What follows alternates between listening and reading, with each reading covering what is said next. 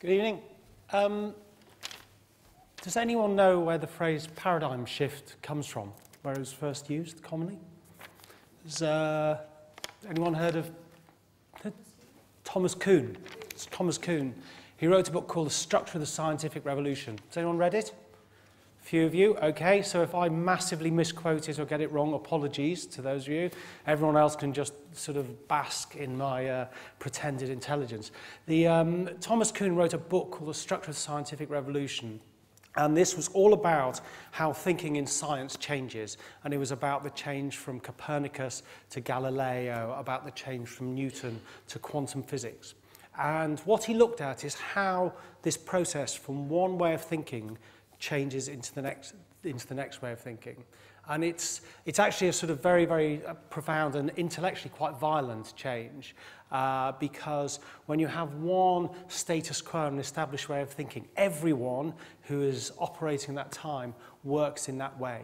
And when the first person comes along and says that's wrong, or when the cracks in that way of thinking start to appear, everyone dismisses it, or they say it's just a blip, or they try and rationalize it in some way of the sort of existing thinking. And then as it more tears and tears apart until the new thing comes out, all there is constant conflict because people just cannot accept that the way that they saw the world could ever be actually wrong. Now, I read this book when I started working in newspapers. I was working at the Guardian a while ago, and it was just as the internet was starting to appear. And it was incredibly, it was exactly what I was seeing, as a whole world was starting to change, and no one could really deal with it. And it's quite funny because I did my homework coming in. Jim gave me a Jeremy Grantham, the briefing, and he mentioned a Shell geologist in 1958 who said that oil production was going to peak in the US in 1970. And he was one of these early evangelists. Everyone said, you're completely mad. Everyone said, this will not happen. We will continue to grow in exactly the way we have. But of course, that's exactly when it did do. When it did decline. And when people at Kodak started to see that film was declining, Kodak invented the first digital cameras. No one at Kodak ever believed that consumers would ever actually like to use anything other than film. And when they first came up with what they called digital photography was all about digital devices to let you actually watch your photos, not to take them, because they couldn't believe this enormous installed base of film cameras which made them so profitable, and was an entire management team, an entire corporate infrastructure built around creating film to put into cameras and then produce it. They couldn't believe no one in that business could gear up to the fact that we would all one day buy a digital camera and never use our film camera again. So that when they started to invest in digital, their first big play was an incredible device called the Photo CD player, which for only $600 allowed you to get a disc of your photos, about 40 photos, put it in and then watch them on your TV. Now, this was meant to be the big savior, and unfortunately it crashed. And the problem with that is it's not that the technology was bad, it's just the whole solutions to the problem have been framed in the current way of dealing with things. So that is one of the great things I saw as I started to write my book. And I noticed the way a whole host of businesses, just as the internet started to trundle along, people just couldn't accept that the old way of doing things was coming to an end. And so I looked in newspapers, my old business. The problem is the evidence is often quite contradictory. The best years ever for newspaper advertising were actually in the peak of the dot-com boom. And why did that happen? It happened because during that time, everyone was desperately trying to hire people to work in their dot-com startups. And what did they do? They advertised in newspapers. And so everyone who was sitting in a newspaper going, what's this internet trouble? I see no problem. And of course, a decade later, it's all come and hit. Now, even until about 3 or 4 years ago, chief executives of newspaper companies had to go and tell the city that the downturn was a cyclical downturn, not a structural downturn. You know, this is all just going to pass in a few years because we are so good. Because look, 20 years ago, we ran an amazing business, and there's just been a bit of a problem with the economy, a bit of trouble here and there, but it's all going to come back. And of course, it's never gone. The market capitalization of most newspaper companies is down by about 80 to 90% on the turn of the century. That is terrifying. You know, and it's not just the market caps down, they're all still heavily laden with debt because the city actually invested them really, really heavily during that internet trouble. So I looked at them, I looked at a fantastic business which we all know and love called Encyclopedia Britannica.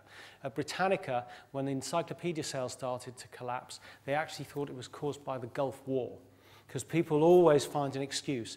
You know, they had sales forces equipped with sales literature to explain why the computer would never be as good as the encyclopedia. And they'd sit there and go, well, you can't, you know, it would take 150 floppy disks to fit encyclopedia on a, you know, and you'd never be able to search something as big as Encyclopedia Britannica.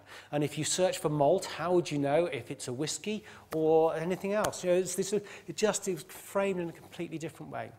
So all these businesses crumble. A lot of them have had a real difficulty. And you know, to sort of look at it really, what's happened and what's it taken to get through it. I worked with a business called Auto Trader, which was part of our group. And they have one of the few businesses that's actually gone from being a tremendously successful print business. Any of you car fans? You know Auto Trader? Car classifieds, porn for middle-aged men who don't like porn, obviously, and prefer to look at Aston Martins.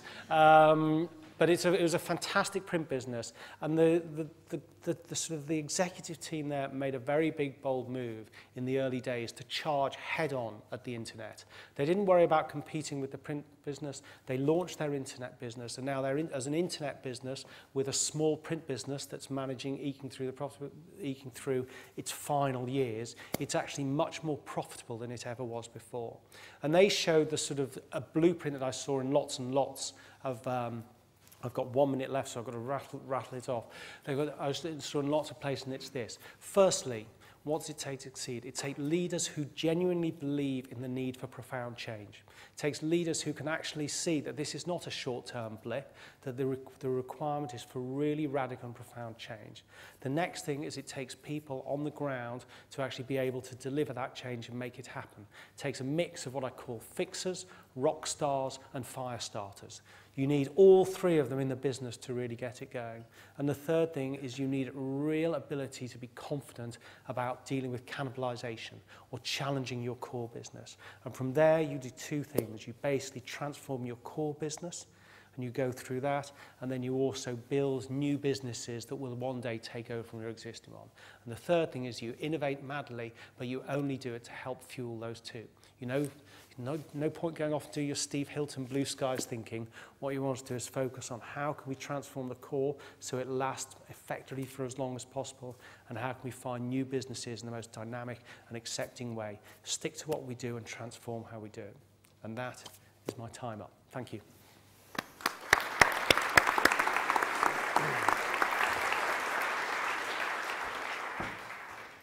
Thank you, Simon. I think the your mention there of the difference between structural and cyclical is very pertinent in the green space as well, because you've got commodity prices which have gone up by roughly 40% globally in the last 18 months. And you can argue that's a cyclical change, in which case you don't need to change your business model, or you can see it as a structural change, in which case you do.